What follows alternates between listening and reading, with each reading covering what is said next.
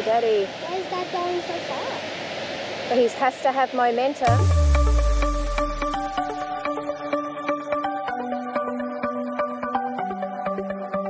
The sun's going down as I try to make my way through the crowd. Feeling alive, I love being by your side. It makes me shine. We got one summer, so let's make it count. You make me feel like everything's alright. Let's dance our problems away in the night. Love being right next to you. You'll be on my mind. I'll be dreaming about this till the end of the day. We are young, we are free, down for the ride. Might be over tomorrow, but we got this day forever.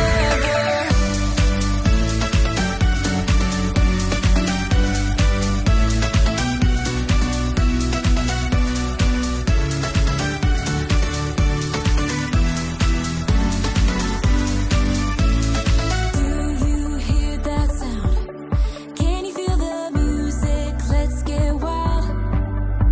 We're magic, you and I. They call us reckless, but we don't mind. Hi guys, welcome to this week's episode. Ah, you're a good boy, Jasperu. Yes, welcome back indeed. Okay, if you're new to our channel, then make sure you do subscribe. We have a weekly episode, obviously, every Sunday night, and we have over 180 episodes in the bank, so you can catch up on anything you've missed. Yes. And if you do love the content, then make sure that you do give us a thumbs up as well. Okay, this week's episode is absolutely awesome. One of my favourites to edit. Oh my gosh, so exciting. 3.5 years, we've never taken the van down on the beach until now. Yes, and we survived. Yeah, we did, yes. It was a little nerve-wracking, but it was amazing. And so we are going to share all of that with you, plus all of the information and education that comes along with dragging your van down on the beach, including tyre pressures and what gear to drive in and all of those details that will hopefully help you if you are thinking about taking your rig down on the beach and you've never done it before. Yeah, look, what we did is really do a lot of research, not only by watching YouTube, but talking to other campers, talking to other, fellow caravanners, and asking them for this advice on what worked and what didn't. And so use this as a guide. And again, we'd encourage you to really look into your particular van and your setup and how you can get onto the beach, because it is one of the best experiences that we have ever had as a family, and we just can't wait for the next one. Oh, 100%. And now stay to the end of the episode as well, because we've got an awesome sand driving masterclass. It's for four-wheel driving on the beach, and that is from a true expert, our good mate Tony up there in Rockhampton. So lots of good tips in that too. Okay, finally, we also produce a weekly e-news. It really covers off everything that's been happening during the week, our episodes from YouTube, our TV stuff, also magazine articles, and our weekly podcast. You can have access to that, and there's loads of free resources, loads of education as well, and stuff that can probably help you. Also some great tips, hacks and gear that you can really help to complement what you're doing out there travelling around Oz. Yeah, some really great stuff, our blogs as well that we do on the website. And look, we send that out every week. Well, we've just started resending that out every week, but it's a good way to stay in touch with us as well. And so if you don't want to miss out on that, it's really easy to add yourself to that email list. Just jump over onto our website, which is thefeelgoodfamily.com, and enter your name and email address into that. We promise we're not going to spam you. It will be really feel-good information that will add value to your day and your life and your camping experience as well. All right, let's get those tyre pressures down, get onto the beach, hopefully don't get bogged.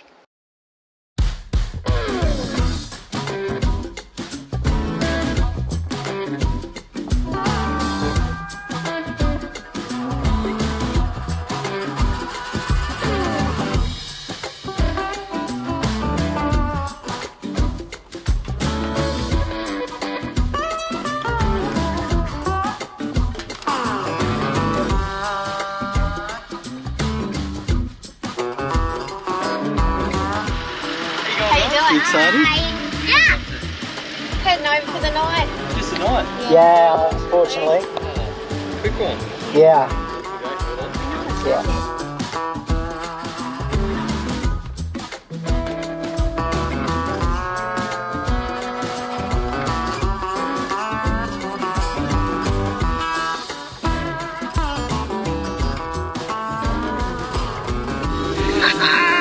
This is going to be an awesome episode because we are, for the very first time, heading down to Teewah Beach. I know. Do you know, for something that's kind of been in my backyard growing up on the sunny coast, I've never been over here. So I'm super excited. Towing the van on the sand for the first time. I'm a little bit nervous about that. Look, we've done plenty of beach driving over our 3.5 years, but we have never towed a van, let alone a 3+ ton vehicle. So, She'll be right. Are you excited, Jasper? Yeah. Yes, me Okay. too. The 79 can do it, Dale. Yeah, let's go. Hopefully the next segment you don't see is us bogged.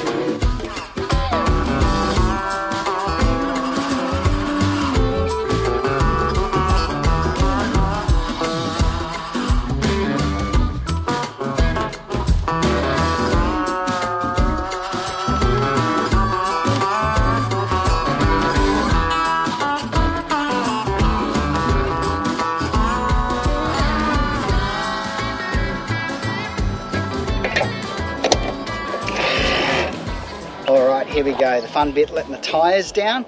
Okay, what we're going to aim for is 18 PSI, pretty well around both vehicles. The van's 4 tyres, the 2 front tyres on the 79, and the 2 back ones we're probably going to put at about 20 PSI because there's a little bit more weight there. We'll see how that goes. We can always go down from there. We're going to get onto that. That should take about 15 minutes to get them all done, and then we'll come back to you with some really good tips that we have found from not only our beach driving, although not under tow with a van, but things that we could help you with that we found out either by watching YouTube, other people, and talking to other travellers. So we'll get to those next. Here we go.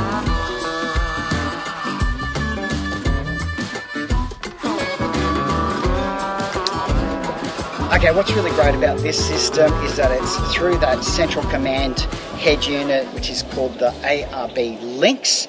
We have had some problems with this if you've been watching our show in the past. Well, since having all the rewiring done and everything that's been fitted out in the canopy install over there at McCormack's, they were able to sort it out. There was a power issue, so it has worked ever since we had the canopy done. So thank you, Bodie, and your team for getting it right. What is really great about that centralised system is that the left-hand side compressor or the passenger side compressor, you can predetermine the PSI that you want, whether that is for inflating or deflating, which is perfect in this instance. So I can actually set it in there, hook the hose up to the valve and just let it do its thing. While that's happening and I'm doing these tyres, Katie's going to be doing the front one so that we can get out of here nice and quick. All right, let's do it. It's my weapon of choice, Dale. I'm going to call this one the Kalula deflator. We've had the Kakadu, the Litchfield, the 80 Mile Beach. This one, I should be collecting them and taking them around Australia with us. This is the Kalula deflator.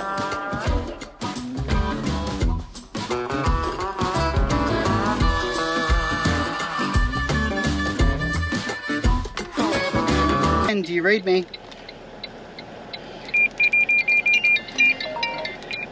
Hey, babe. Hey, he's out of his van again, babe. Okay, well, I can't get him on the radio, so... Yeah, that's because he's out of his van. Let me just... Did you guys see this one or that one? This one. Okay, they did the far right one. Okay, so the one back towards Noosa. Your right one. So as you're coming down, you kind of go straight. Thank you. Towards, yeah. I love you, bye. Love you too, bye. Bye.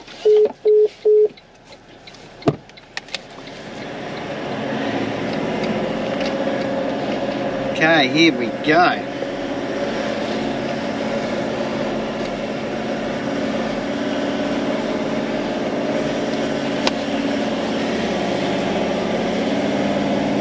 Alright. Wish me luck, guys. We'll just get over this first little bump here.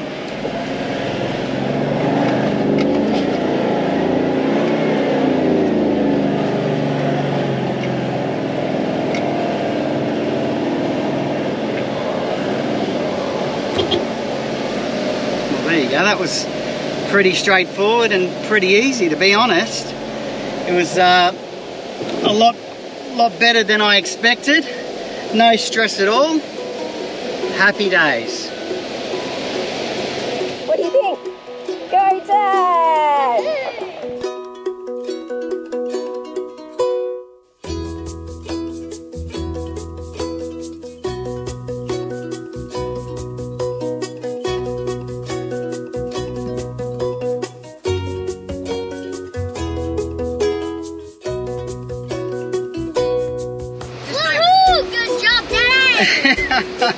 Thank you, mate. Oh, there you go. That was pretty exciting. It's a bit scary for all of us. Yeah, look, it is always a little bit nervy when you're doing something for the first time. And like I say, we've been on the beach plenty of time and spent time on the beach just with the four-wheel drive, but not this four-wheel drive, only the Hilux, and it was an automatic. Yeah. So being manual, considering how to actually use this transmission, low range, high range. So what I did is I chose low range and I started in second gear just to help me get, you know, a little bit more gear ratio there to smoothly get onto the beach. I gave it a bit, but I didn't really push it. It just kind of, it really shows you that by letting that tyre pressure, the most important thing really, out, then you end up in such a better, you know, position of traction, because the tyre is longer, not wider. And we might show you what we learnt from other YouTubers about that a little bit later. So, Great idea. Righto, we've got about 15 kilometres down to Area 7 or Zone 7, but we're actually going to choose to camp down at Zone 4. All right. So we'll get the drone up in a little bit as well and get you some of these beautiful shots. We could not have picked a better weather time to come here. It is absolutely stunning. It's amazing. All right, let's do it. And Paul, you in?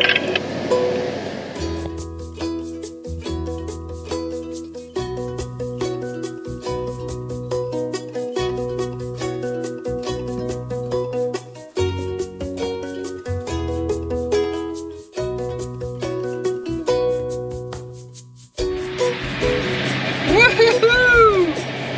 How amazing is this? Oh my gosh, there's nothing better than driving on a beach. I just absolutely love it.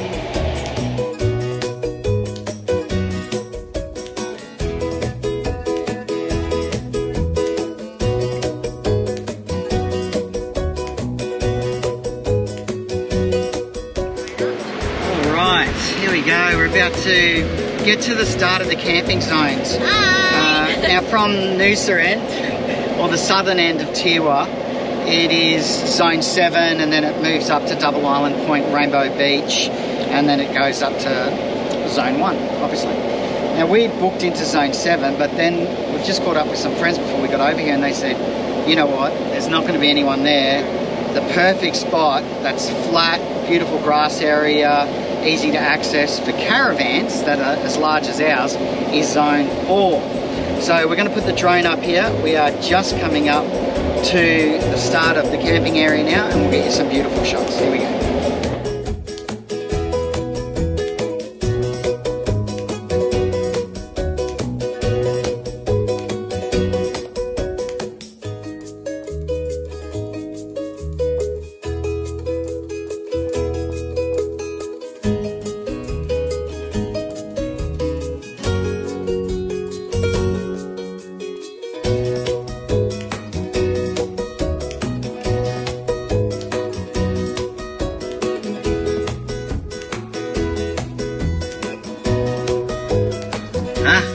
How about that? We made it. Woohoo! All right, we haven't set up camp yet, and it is getting on. It's almost 5 p.m. And look, that is really because of the tides. Obviously, you want to travel down to the beach as close to low tide as possible, and particularly this beach. It's everywhere you see online or talk to other people who are regulars or locals say you've really got to go at low tide and really check your tide times. So I've got a few tips to tell you. What we're just doing, okay, we've just pulled up because our new friends, yes, Ken and Bernadette, have gone on a little bit of a wander around to see where there are some really good sites and make it a bit easier for us to get into, which is just amazing. Oh, so lovely. So yeah, so we're happy for that. So they're on a radio channel. They're on a chatter channel. We're actually on 13, which means that we don't interrupt anyone else and we can still chat to each other. But look, the speed limits vary. They start at 50 kilometres an hour and then they go up to 80 kilometres an hour, and basically all the road rules apply. Yes, yeah. I think it's easy to sort of forget that when you come down on the beach, because you're sort of instantly in holiday mode. Yes. But yeah, seat belts, road rules. No alcohol. There are police and rangers. Yeah, when we were on Fraser Island, I got breathalyzed twice over there, and they were even checking vehicles for mods, for modifications. So, look, just be prepared to follow the rules. Yeah. Okay, we sat on 55 kilometres an hour. It's so quiet. I can see that it could get very busy, and Everything we've there'd be heard from an odd rat bag or two. So just be aware of that if you've got kids. on the weekends and school holidays, everything we've heard is, of course, it's super popular, and it's so close to Noosa and so easily accessible, so loads of people come over. Yeah, and another thing, we've got a vehicle come towards us now, so when you are driving, make sure that you use your indicator to really make it very clear to people that are oncoming what direction you're going, and also for the people behind you, so that, you know, there's no confusion and everyone knows exactly what your intentions are. Make them very clear as well. Make sure that you've got a National Parks Pass. Yeah, that's super important. You need the permit to drive and access on the beach, and obviously you also need to pay your camp fees, which you can do online. It's a really easy process. We must have set up an account when we first went over to Fraser, because all of our details were just in there. I just logged into the account, boom, it was done in 5 minutes.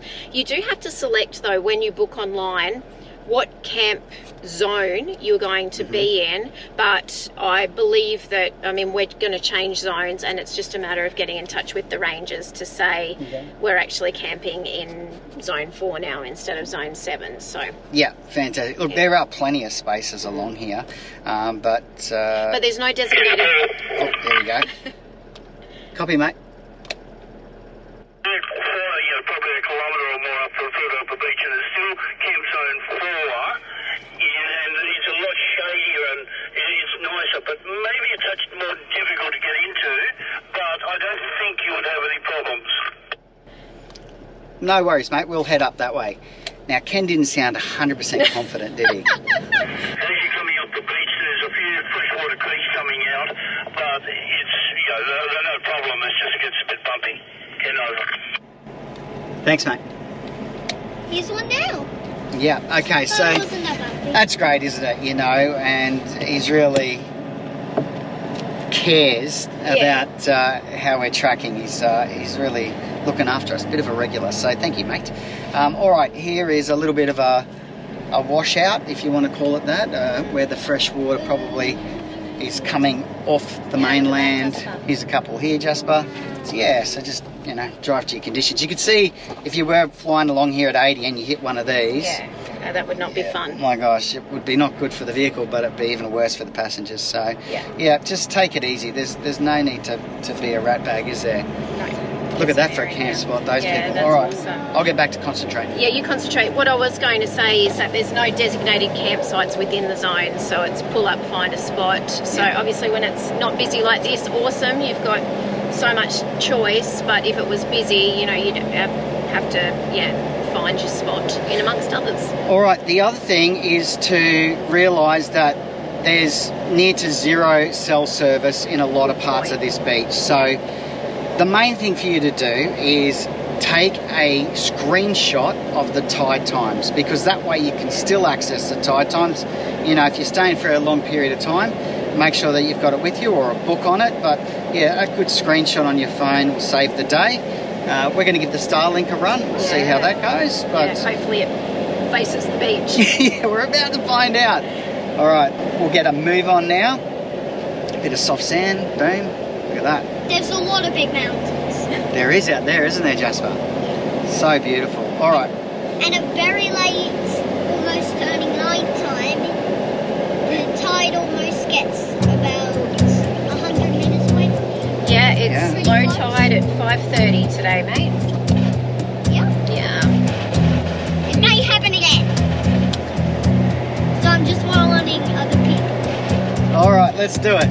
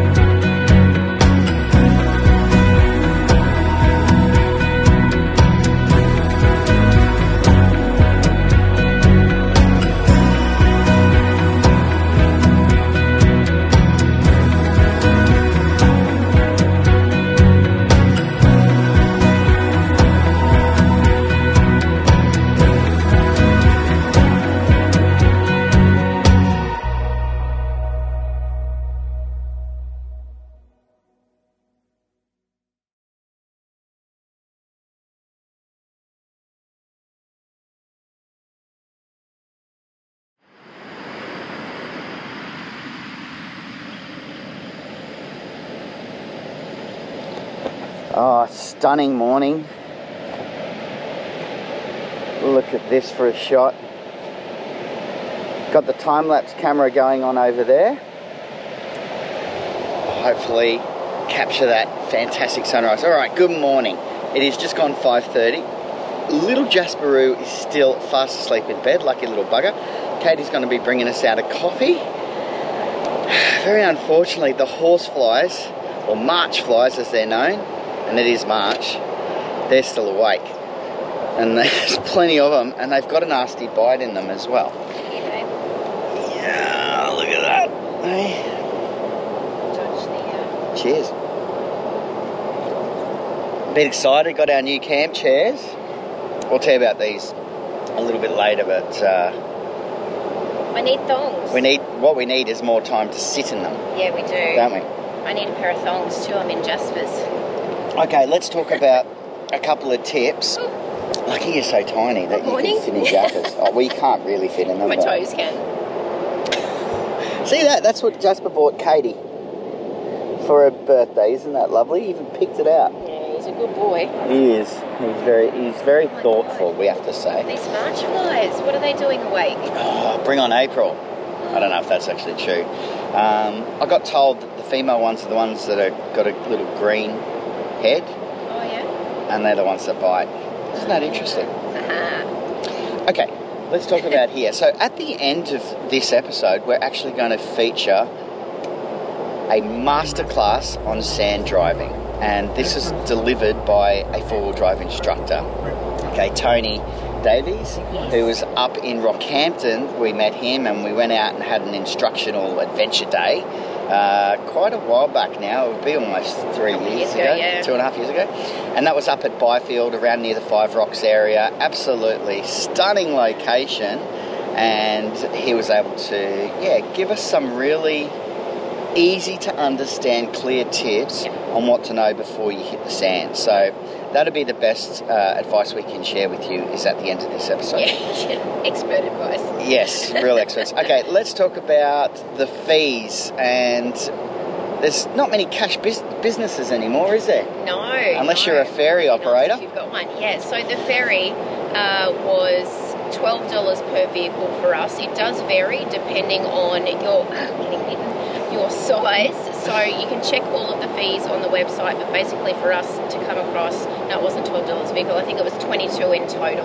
Yeah. Somehow he worked that out, but unfortunately you don't pay the ferryman till you get to the other side isn't quite the case. Yeah, no, that's cash.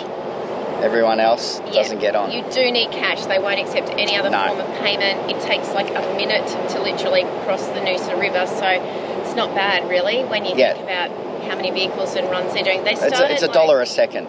Yeah, they start at 5:30 in the morning. That could be seasonal. You'd have to check the website, but they basically run all day. And two ferries. Yeah. Most of the time. Yeah. Okay, there was only one operating when we went across, but no, it's very easy and, to be honest, so convenient.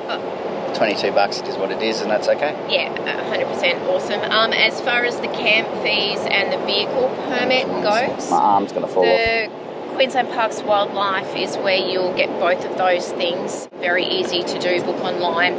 The campground fees, I think they worked out to be $7 a person a night.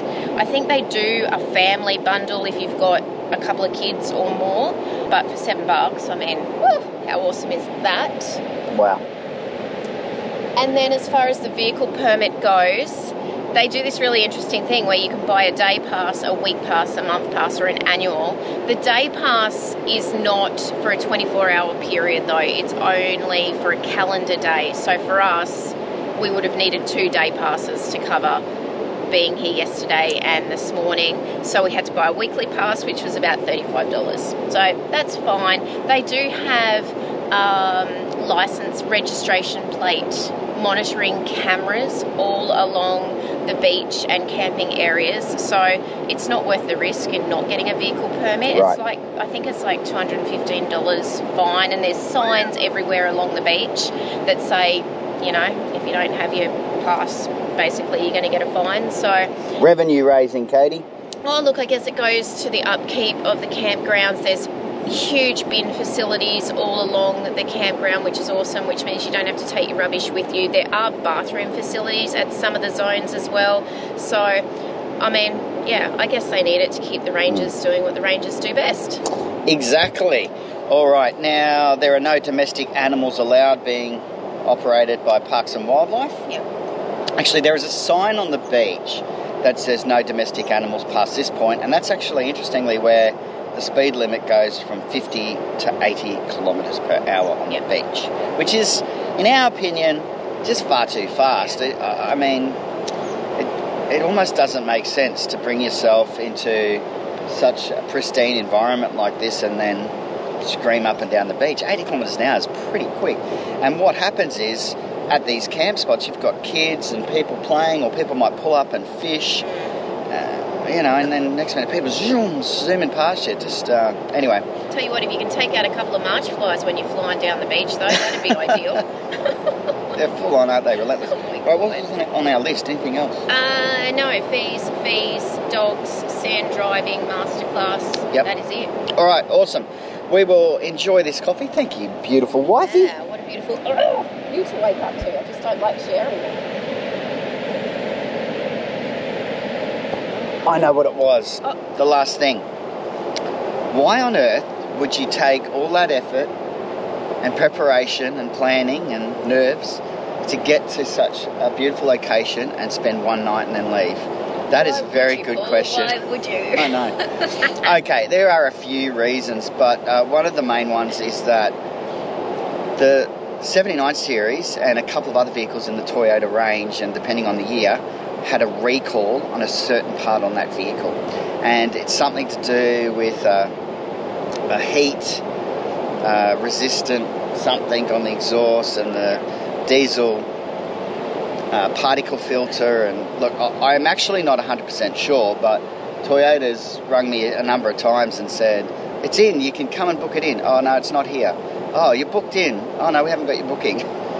So, and that was down at Harvey Bay there at Pialba. Well, it's all happening, and it's happening rather quickly. Can you please get the vehicle here on Friday morning at 8 a.m, which means that we are here for a very short period, unfortunately. But you know what? A good recce for us, and a good opportunity to see how we would manage it, and could we manage it, and how would the van tow, and amazing. So good to talk about giving you confidence. All you need to do is do something once, and you know, try not to yell at each other, and you're all sweet. Oh, I know. I was a bit nervous, but so awesome. And now we know we can, you know, we'll come back when the march flies aren't here and come and set up camp for a week and just enjoy being here. And we're going to get the same question, I know, but again, what is the camp area that we are at? We are at Zone 4, and this is where we found there's a number of these kind of flat, grassy areas that go straight onto the sand, and you can see that tide last night comes so far up the beach. So really check your tide times and you will be sweet.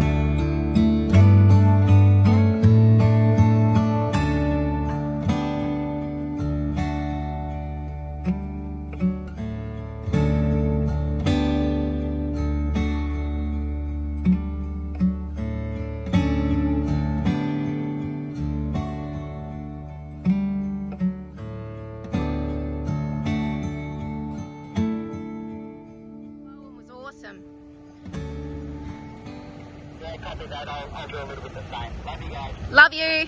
Love you.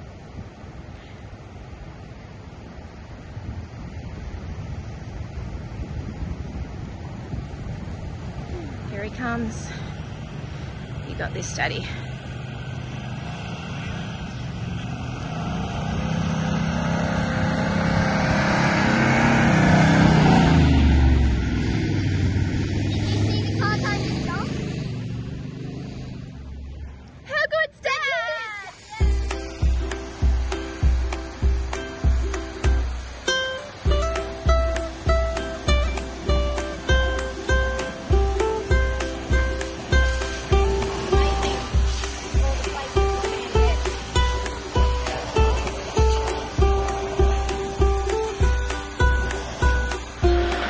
Car spark.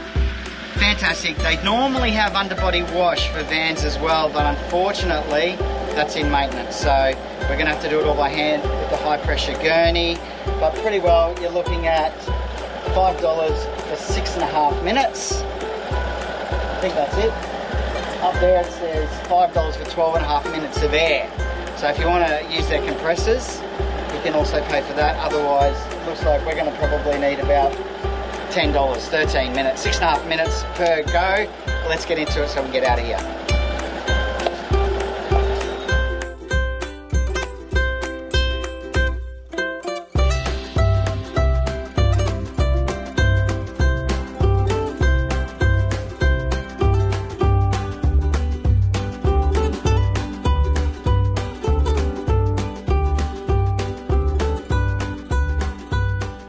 Sand Driving Masterclass, the 4 rules of sand driving. First one is to drop your tyre pressures. We've done that. Makes a great big footprint, helps you keep on top of the sand. The second one is momentum. So you don't want to drive fast so you're bouncing all over the place and risk losing control, but you want to keep fast enough that you keep on top of that sand. So in the big V8, I can be in 4-wheel drive, high range, and use my lower gears, first and second gear. The auto gearbox, you should always be putting it in gear. Put it in the sport or manual mode, tell it what gear to be in. And then the next one that goes along with momentum is your steering. You want to keep the steering as straight as possible. The sand tracks go like this, and your car will move from side to side. You've got to resist the urge to turn, because every time you turn the wheel, there's more sand pushing against the sidewalls of the tyres. There's more resistance and it slows you down.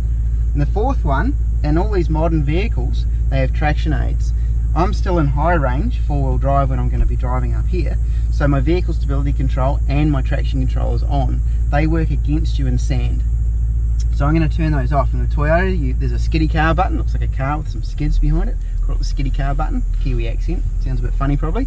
But you push and hold the skiddy car button for about 5 seconds and you'll get 2 lights. You'll get TRC and VSC, traction control and vehicle stability control, off. Because otherwise you're driving up a sandy slope, a low traction surface, your wheel starts to spin, the car thinks you've lost control, puts the brakes on and cuts the power to the motor. You think we're getting up a sandy hill with no power and the brakes on? No, we're not. So there's your masterclass, the 4 things: tyre pressure, steering, momentum, and turn off your technology. Awesome. All right, let's do it. Thanks for watching. Please do like, subscribe, and share our channel. And if you'd like more information on full-time RV travel and living, visit our website, thefeelgoodfamily.com. There you'll find loads of free resources, our weekly podcast, caravan cooking recipes, our monthly Go RV magazine articles, and much more. We look forward to seeing you next week. Take care of yourself and your family, and happy trails.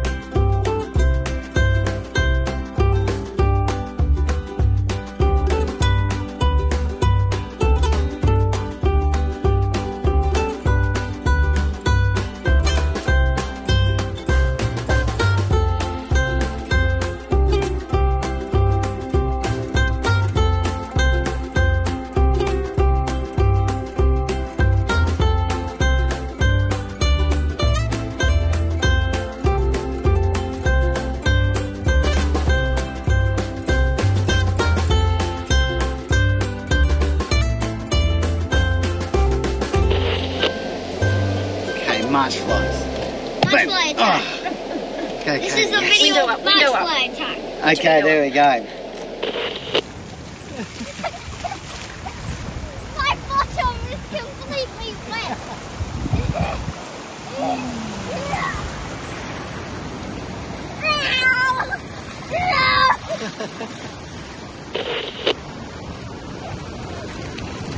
Oi! No, no, no, no, no, no, no, no, no, no, no, no, no.